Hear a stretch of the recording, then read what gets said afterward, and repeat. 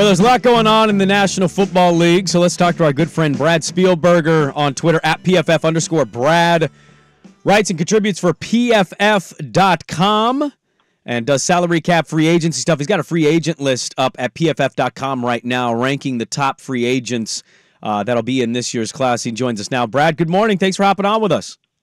Hey, good morning. Thanks for having me. Hey, not that it was a surprise to you, because I think everybody was expecting it. Russell Wilson finally got cut. We had a Denver guy on about a week or two ago who said this was going to be when they were going to cut him, and this was how they were going to divide up the, $85 million in dead cap money. Can you walk us through what the dead cap money means, how they get through it, and just what you thought of them cutting bait with Russell Wilson kind of so quickly after getting that contract? Yeah, this is funny. I wrote an article about the whole situation in October. So the writing's been on the wall for this move coming. But, yeah, so at a very high level, $85 million in total dead cap, which is the NFL record by more than double. Matt Ryan had the record at about $40 million when he was traded to the Indianapolis Colts. They are going to split it over 2 years, though. So this season, they'll take a $35 million dead cap hit. It's actually neutral in terms of they're not losing any cap space this year.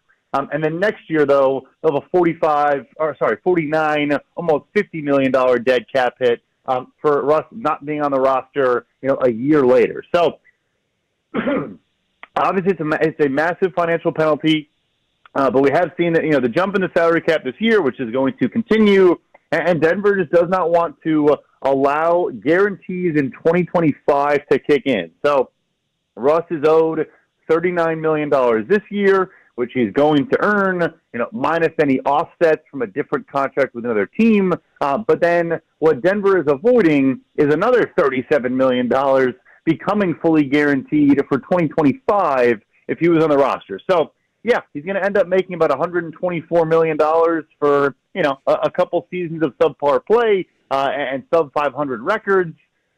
It's probably the worst trade and sign in the history of the NFL, certainly in the conversation, and we'll see where he goes. All of that said, I find it kind of fascinating that he could, in theory, sign a near minimum contract elsewhere because I mentioned those offsets. No one's going to pay him more than $39 million this year. So maybe some team says, look, Russ, we'll pay you $5 million, you'll make $34 from Denver, and we'll surround you with talent, see what we can do. That makes it intriguing, but I wouldn't be shocked if the days of Russell Wilson being a clear starter might be over. Do you have a team that makes a lot of sense for him? It's tough. So, I think there are the obvious ones, like a Pittsburgh, who's mentioned bringing in competition. I don't know if it's a great fit with Arthur Smith, who wants to attack the middle of the field, get the ball out fairly quickly. Two things that Russell Wilson does not really do. I think it's interesting. I do, like I said, that the contract dynamic to me is the biggest piece. If he's willing to take that really, really small deal, it then opens the door to more potential opportunities. I know people have mentioned the New England Patriots, just hired Alex Van Pelt, an offensive coordinator who's worked with a ton of different quarterbacks. Maybe they're not sold on this quarterback class. They want to bring in a veteran, kind of help him galvanize and get this team back on track. And then they'll bring in a rookie going forward. But, yeah, it's tough. I don't think any of the teams that are really trying to find a starter, your top three picks, I guess minus New England, your Atlanta, your Minnesota, I don't know if any of those teams make a whole lot of sense. Brad, I wanted to jump over to today being the last day for franchise tags. Teams can franchise tag a possible free agent. Is there any chance that there's any last-minute contract extensions done, or are you seeing, guys like Brian Burns, they're probably going to get thrown on the franchise tag by their teams? I think the only one today that wouldn't shock me if it gets done is Justin Madubuike in Baltimore. I do think none of the six names that I think will get tagged today. Jalen Johnson, Chicago, that'll be a tag. I don't expect an extension to get done there. Maybe. The team has a strong offer out there. Maybe we see a deal get done, but I don't expect it. Michael Pittman in Indy, I don't think we're going to get a deal done. Anyway, long answer short, I don't want to go through all of the names. But the only one that I think could get done is Justin Madubuike in Baltimore. And even that one, I'm not super confident we see that deal get done. Brad Spielberger, our guest here, Pro Football Focus on Twitter, at PFF_Brad. Also the co-author of The Drafting Stage. You can go find that out there. He does a lot of great work for PFF.com. Look, the Combine isn't just for the rookies anymore. I mean, the measurements, the workouts, those are great. Those are entertainment, but it's become just the big event. Everybody meets up before the draft, and there's a lot of talk. Any chatter you were interested in hearing, maybe from somebody at PFF or just in general talking to folks about how the league feels about things right now? I said earlier, I hope a team gives L'Jarius Sneed a big contract the Chiefs have to trade him for, because that seems to be the only way you can maybe stop the Mahomes train is try to beat up the defense and take guys away. It feels unstoppable. What was the takeaway for you at the Combine this year and just what people were saying? Yeah, the Snead tag was a bit of a surprise.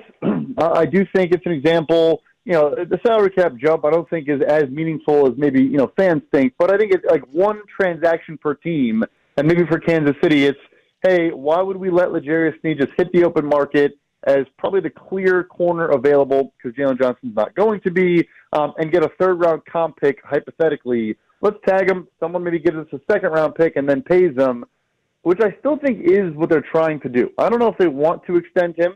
Maybe he just plays on the tag for about $20 million and goes from there. But that one was surprising. And like you said, I mean, if the Chiefs defense is this good, it's going to be hard to beat Patrick Mahomes, especially because they're going to get better on offense. Other Combine chatter, more draft-related, I think you're going to see J.J. McCarthy go very, very early. I don't know about the first person to say this, but I think he'll be a top 7 pick in the NFL draft, maybe earlier. Brad, can I interrupt you real quick on that? Yeah. I don't know how much college you're able to watch, given what you do, but have you seen McCarthy play, and just what your thoughts are? Because a lot of us listeners, we talked about him yesterday. I think a lot of us are just stunned. It's not that he can't be good. It's just like top 10. J.J. McCarthy, top. I watched this guy struggle to throw like 8-yard out routes in college with like an amazing team. And so I'm kind of floored that he's just jumping as high as he is. Yeah, so I watch, every Saturday I watch the games, less film, although I will pivot to that once, the free agency slows down a little bit, and I'll actually watch the tape. But I have watched the quarterback because I'm unfortunately a Bears fan, so I was very in the know on those guys. So, yeah, I agree with you on JJ. We saw it at the Combine. He was missing some of those outs and corner routes, during even his throwing session. And I think a big part of that for me is, look, he has a big arm. He is a good athlete. You see so few touch throws on tape when you watch Michigan. Just not everything's a fastball, but not a lot of layering, not a lot of off-speed stuff. And I think that is my biggest concern with J.J. McCarthy. I wouldn't use a top 10 pick on him, but he is young. He is, all the intangibles, all the stuff we'll always hear, all the buzzwords and cliches. He checks all of those boxes. So, yeah, it wouldn't be what I would do, but I expect it at this point. Brad, who are some names that we're not hearing in the Portland media that were rising in the Combine, kind of that blue chip prospect or that unseen player that after their workout took a big jump up that are now rising up draft boards? Yeah, I think probably some of the winners of the weekend, I think Braden Fisk at Florida State, the D tackle, maybe kind of a flex 3-4 defensive end / D tackle, had a phenomenal Combine, and I think, I won't say it was a surprise, but when you watch his film, which I did after, I'll be honest, not before, it's a ton of high effort, high energy, play through the whistle, pursuit plays on backside, when he's in the backside of a run, it doesn't look like he's a great, crazy athlete. And then it looks like he's a good athlete, of course. He's playing, dominant football at Florida State, but he tests off the charts. And I think he's now, climbing up into probably the top 50 of the draft. And it's well-deserved when you pair the two. So I think he was probably the biggest winner. The other guys that I think were winners, we kind of already knew about, but maybe, Quinyon Mitchell at Toledo, the corner, is not a household name. He certainly will be soon. Might even be the first cornerback drafted at this point. After a great 2 seasons in college, and then a phenomenal Senior Bowl, a phenomenal Combine. Last one I'll throw in there, also kind of a household name already, but everyone knows what Malik Neighbors at LSU. The other guy, Brian Thomas Jr., running a 4.33 40 at 6'4". He was already a first-round pick. Now I'm wondering, how high does he go? Does he go in the top half of the first round? Is now what I'm wondering. Are you nervous about Caleb? How do you feel as a bet? You mentioned Bears. Are you nervous about Caleb? The only thing I'd be nervous about is I don't know how long the coach is going to be there, and so it would suck to get a rookie quarterback, and they're not good, so they fire Eberflus, and here we go. We're starting a new quarterback or a new coach, and how do you feel about Caleb and the Bears match? Yeah, there obviously are some concerns. No prospect is perfect, and no situation is perfect. But I think he's a special talent. I think he's the clear number one quarterback in the class, so I hope they just stay at one and take him. I think that the thing that gives me confidence is, yes, they're drafting first overall, but they're not a first overall pick team, right? Mm-hmm. This is one of the better teams to have number one overall in a while. And then, of course, they have their own, ninth overall pick where maybe you add a blue chip receiver, a blue chip tackle, and they might trade down off that pick as well. I'm feeling really optimistic. The coaching staff and all that is interesting, but I know Matt Eberflus never lost the locker room, never lost the confidence of, the entire building really through some turmoil. So, yeah, look, the Bears, they did the classic, draft a quarterback, then fire the coach with both Justin Fields and Mitch Trubisky, so you can't rule it out. But I think / hope that they get it right this time. Yeah, good stuff. PFF_Brad Spielberger, our good friend from ProFootballFocus.com. He's got a great list of the free agents out right now at PFF.com. We always enjoy the time, Brad. Thanks for hopping on with us this morning, and we'll catch up with you soon. Of course, thank you. All right, there we go. Good stuff. Brad Spielberger, PFF.com. Again, his free agent ranking list is out there at PFF.com.